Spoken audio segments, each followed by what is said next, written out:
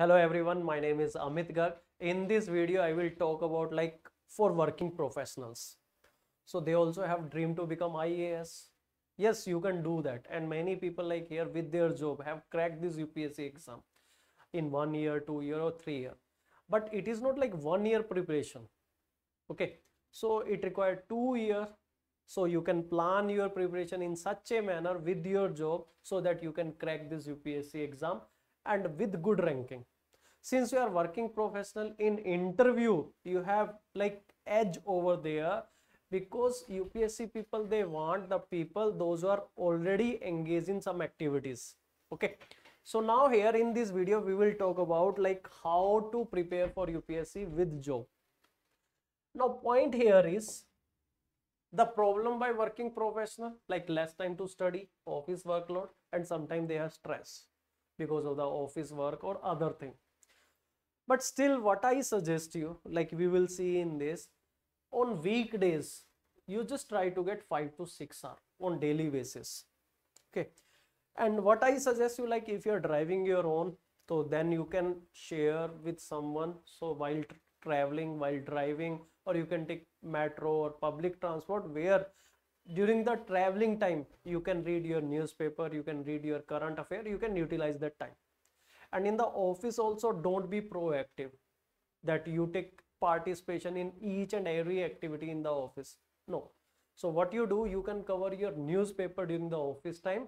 Otherwise, maybe your colleague will say, bhai saab to UPSC ki tayari kar raha hai aur ye ho jana hai select, and your colleague might not be that friendly with you. तो आपके boss तक बात ना जाए, इसके लिए just you can cover your newspaper or other part during office timing. Okay. And don't be proactive during office hours, and try to still 1 or 2 hours in your office timing if you can. That will be really big thing for you. And other than that, in morning you can have 3-4 hours of studies. Just wake up around at 6 o'clock or 5 o'clock, and that 3 hours you will have 100% concentration, and you can have double efficiency at that time.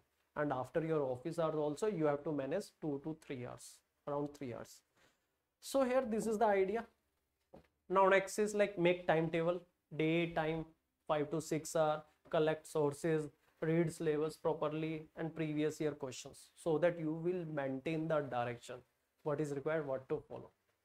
Some students, they ask me, sir, how we can do your CSAT classes, because we are the working professional here.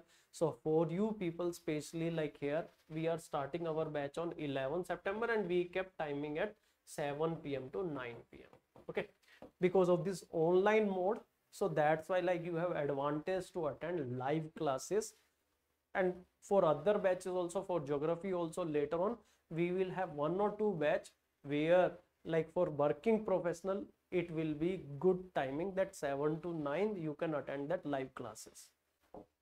Now here next is you do SWOT analysis, because since you have less time, so what you have to do, you have to utilize each and every minute very effectively.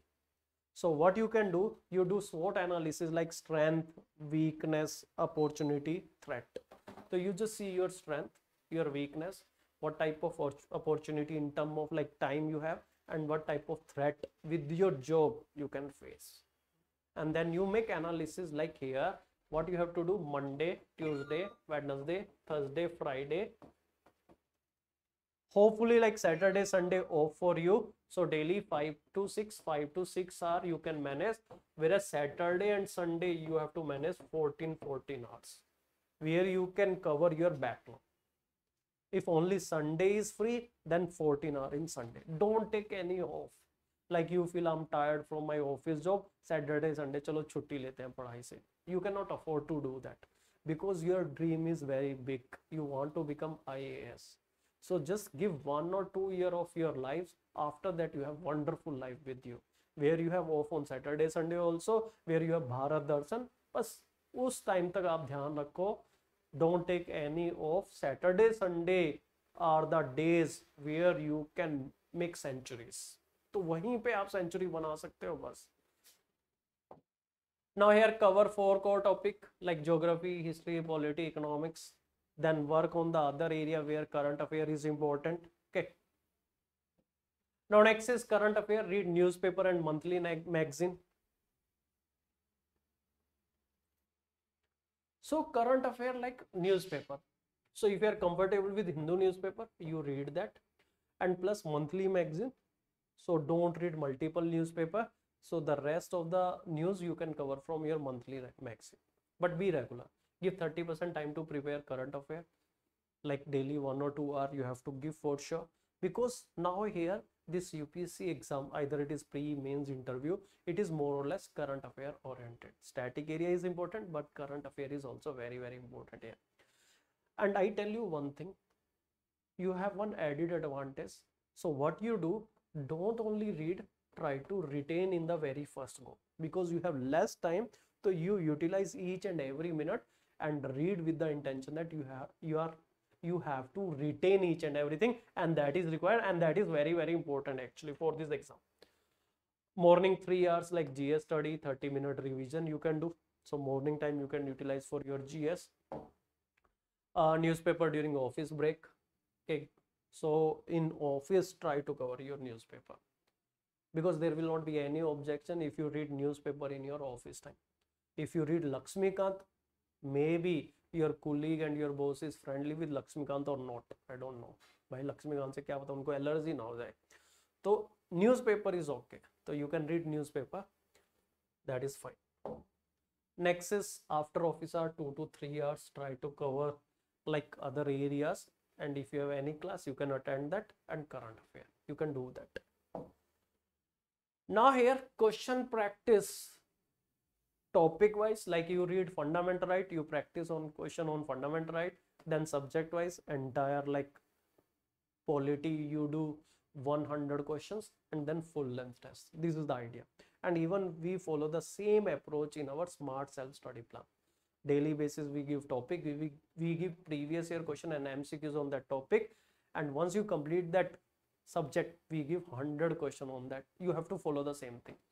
And here full length tests are also very, very important to judge yourself, like in full length test where you stand, because sometimes I have seen students subject wise they are getting 110 plus, but in full length test they get 80 marks. On daily basis I get message from the student, sir full length test we are getting less mark, how to manage?